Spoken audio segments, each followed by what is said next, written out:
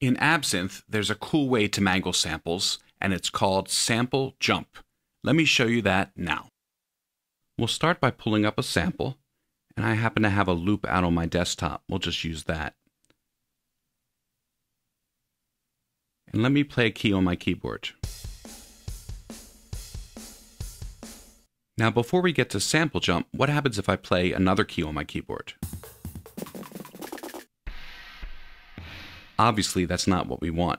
We need some way to always make sure the loop stays at the same tempo. And to do that, we need to define a fixed frequency or note. I'll use note and set it to 60, middle C, so it will always send a middle C, no matter what key I play on my keyboard. Okay, now that we have our sample defined, we can set up a sample jump envelope. It only works for samples. We do that from the envelope page. We choose New, and there under Oscillator A, you'll see Oscillator A sample jump. And of course, we can use any templates that we've saved or that come with the factory library. So here's what it looks like. It's not an envelope at all. It's actually the sample, but it's divided up into sections. And we can change what portion of the sample plays in each one of these sections. And we can add, delete, or move these sections. So by default, Absynth has defined 4 different sections.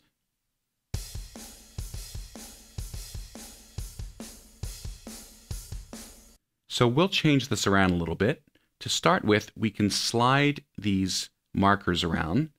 Right now we're aligned to our grid, but we can turn grid off, of course. And then in each section, we can move the little double red arrow back and forth to change what portion of the sample will play in that section.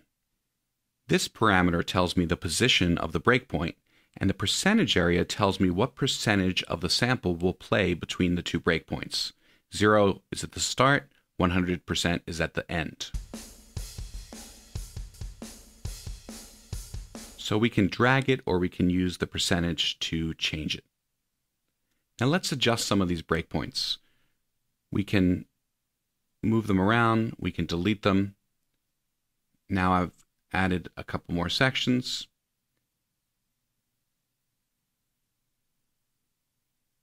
And I can even change the mode. We can work, for example, in loop mode. So now my sample sections will loop between the loop markers. So we'll move this right about there.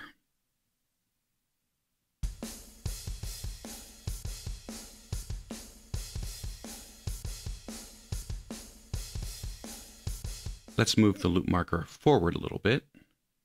Okay, now let's hear what this sounds like.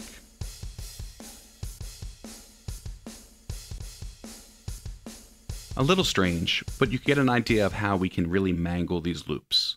And of course, I can change my grid, I can add as many markers as I want, and I can really do some crazy stuff using sample jump.